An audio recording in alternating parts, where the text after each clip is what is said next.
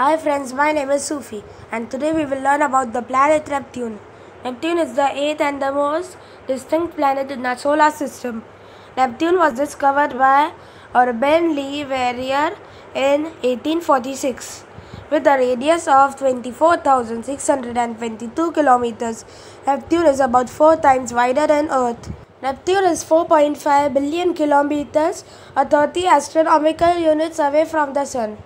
From this distance, it takes sunlight 4 hours to travel from the Sun to Neptune. A day on Neptune is 16 hours long and an year on this planet is 165 Earth years long.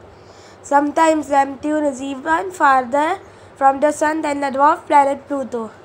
Pluto's oval-shaped orbit brings it inside Neptune's orbit for 20 years every 248 years. Neptune's axis of rotation is tilted 28 degrees.